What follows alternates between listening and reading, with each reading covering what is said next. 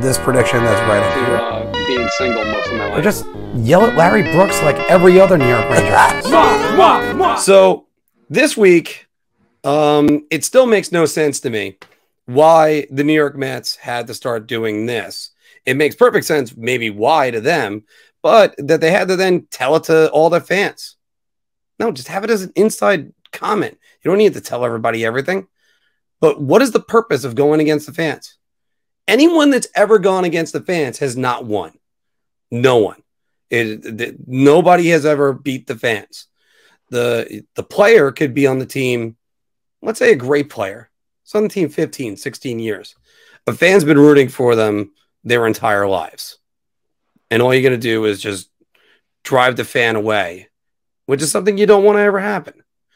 So where Javier Baez really didn't understand that you get booed. That happens in New York. Well, you didn't get booed in Chicago? You don't get booed in Boston? What, does everybody always cheer? Or is there orange slices after the game? Is that what you're getting? There's no score. You don't have to worry about that. We're investing a night's, a week's pay. Sometimes maybe even, who knows, it could be like 2 weeks with the amount of the tickets or the amount the beers are or the amount that are merchandise I might want to buy. That's why you don't fight the fans, you moron. Now, came out yesterday, hustled, the fans cheered him. That's what it is. But that's how, look, I'm not arguing about whether or not you should boo or not boo, but certainly don't attack the fans. It's not the fans' fault that you were 0 for 5 last week with 5 strikeouts.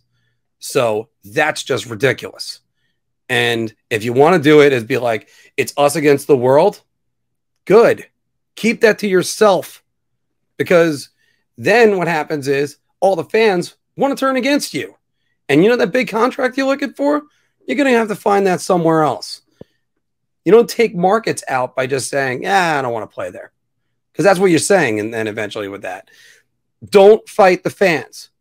We have invested countless amounts of dollars in all these all these games over the years. And and even better, we got memories. So plenty of people have come into New York. Mike Piazza is another one that comes to mind. I'm actually trying to think of some hockey guys. Not many guys were ever booed coming in. But they've earned the respect of everybody around here, and now their name is gold. Find anybody that truly hates Mark Messier. The guy's a legend. Guy can't go anywhere and buy a drink because everybody would buy it for him. So if you can make it here, you can make it anywhere. That's what Frank Sinatra said, and it's very true. So, and guys, I'm gonna bring you in on this. Was this something that you looked at and went, what the hell are you doing? Yeah, I don't know what the motivating factor is behind that, but you don't ever tell fans that they don't have a right to boo or not to boo them. It's stupid. Like you said, we pay their salaries. You know, if it's not for us, there's nothing. You know, they can play in front of empty arenas. They can play for cable networks with nobody watching. And what happens? Your business folds. So it's our hard-earned money. It's our eyes on the TV sets. It's us turning the channels to the networks that they're on to watch them play that pays their money. So if they want to go tell us to not boo them, they can shove it up their asses for all I care. And Lindor and Baez, you've been in New York for a minute. So I don't know what you had, where you get the stones to turn around and tell people to not boo, but it was stupid. Absolutely stupid. And Derek Jeter got booed and took it like a man. He took it like a man, and he held himself accountable like a leader does. And that's why Derek Jeter is regarded as one of the greatest leaders in the history of professional sports. Because of the fact that he handled himself under pressure with grace and produced.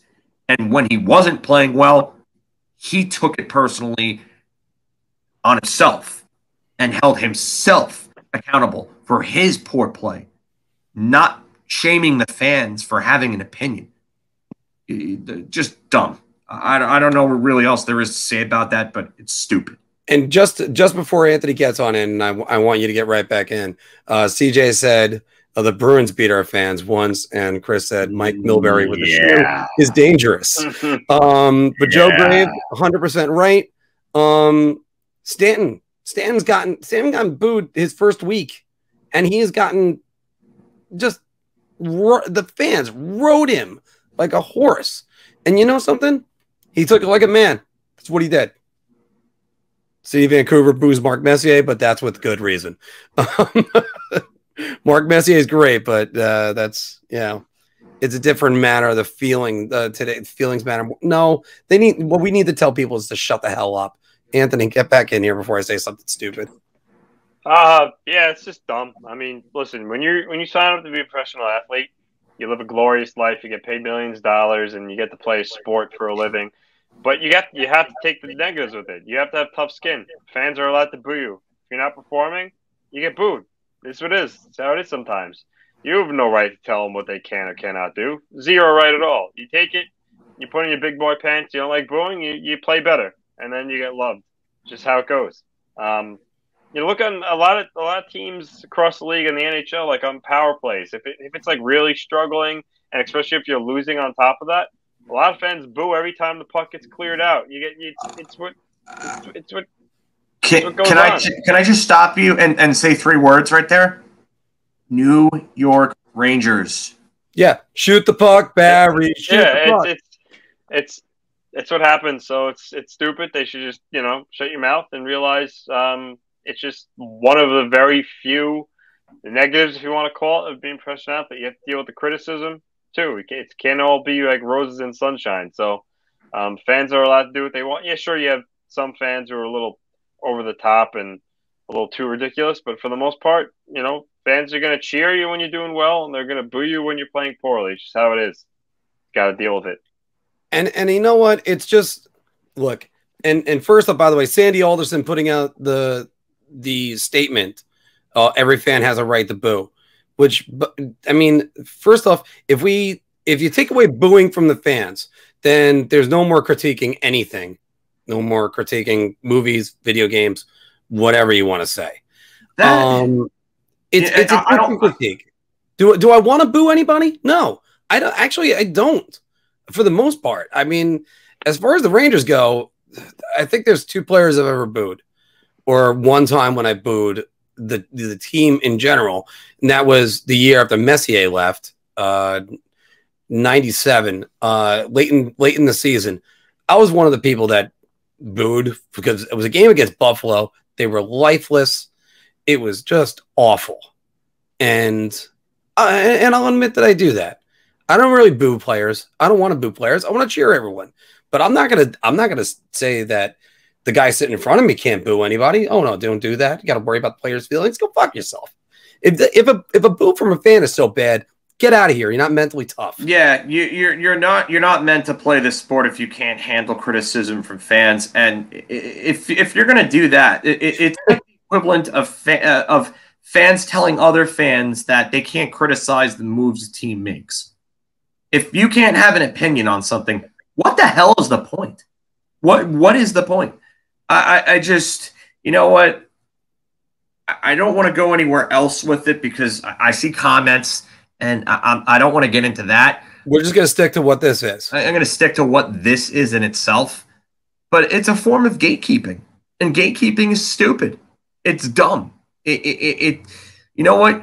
You go out there, you pay for that network with your money that you earn at your job to watch those games, whether you're watching it through out-of-market packages if you don't live in New York, or if you're paying for MSG and you go and pay money to go to the games, to buy their merchandise, to get their autographs, to meet these players at meet and greets and stuff. You're spending, when you look at it and you actually do the numbers from a financial standpoint, over the lifetime, the average sports fan spends a very good portion of what they earn in their life towards these organizations. You don't realize it, but it adds up over the years. So don't tell me that I don't have a right to boo you.